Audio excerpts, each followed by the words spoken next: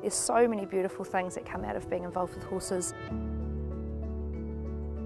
New Zealand Riding for the Disabled is the only internationally recognised therapeutic horse riding program in New Zealand.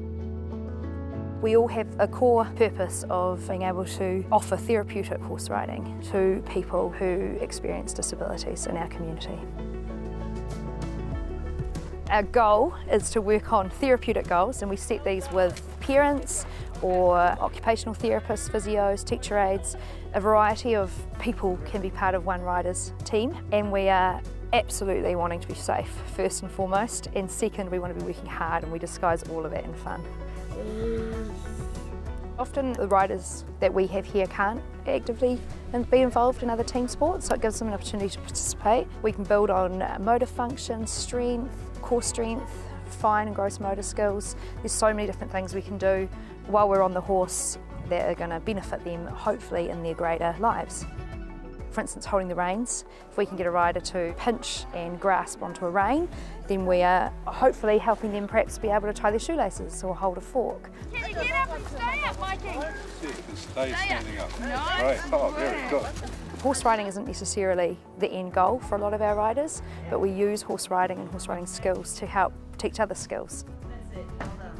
We brought Trent because in the last couple of years he's been in a really hard place, and since we've been in this program, we've just noticed just how happy he is and how confident he's getting. Can we get a high five? That's it, well done.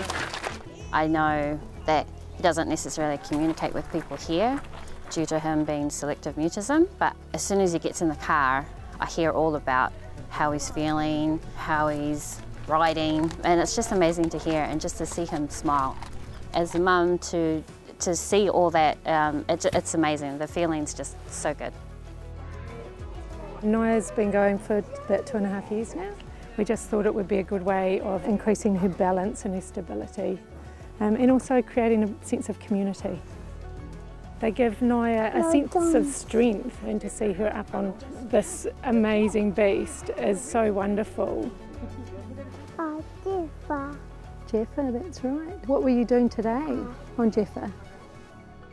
A ball. And did you throw the ball? Clear. With Claire, that's right. Are you happy? Happy. We've got 12 horses on site, range from about 13 to 16 hands. Generally speaking, we're choosing horses for their trainability. So we really do look for really lovely temperaments, really good brains, kind natures, horses that aren't afraid of lots of people in their space, and generally the less reactive ones. You're a good horse. So Moana she's been here about 8 weeks, and when she turned up, after about a week of ridden work and in-hand training, she had a massive growth spurt. All her energy was going into growing. So for the last 6 weeks, she's being led around the park with no rider, off another horse for exercise. And this week was the first time we've put a rider back on her, and she's really quiet and beautiful natured. She's less reactive to all the things she needs to be able to be calm about in our RDA program. So it's important as well that Moana can stay at park when we want her to. I think she's got the right nature to do the job. We use principles of equitation science. We're asking horses to be light and responsive to signals. We need them to be able to stop, go, walk slow, walk fast, walk trot, and have riders being able to ride sideways and backwards for various different reasons. So overall we need horses that are going to listen and that are safe to handle for our riders, but also for our volunteers that are working with them on the ground. I've been volunteering for RDA for 10 years. We as volunteers, we work closely under the coaches and the therapist supervision. Each child or adults as well, they have individual goals. And depending on the rider's needs, this can be behavioral issues, for example. Then during the rides, they learn about taking turns, sharing, following instructions, talking to people, communication. Good night. Good night.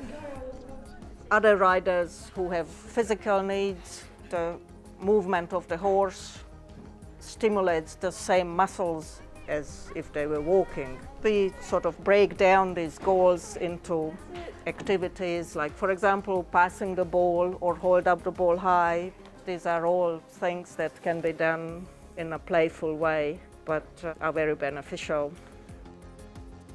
I think it's successful because I'm seeing riders develop in confidence and social skills improving. Physically, we're hearing that riders are getting stronger, and this overflows too into school and at home. Somebody who is full of energy comes to RDA, they can focus because the horse is providing that energy for them. They have a really amazing, successful half-an-hour ride, and they go home and parents are reporting back that they are calmer, quietly doing homework and going to bed and sleeping better.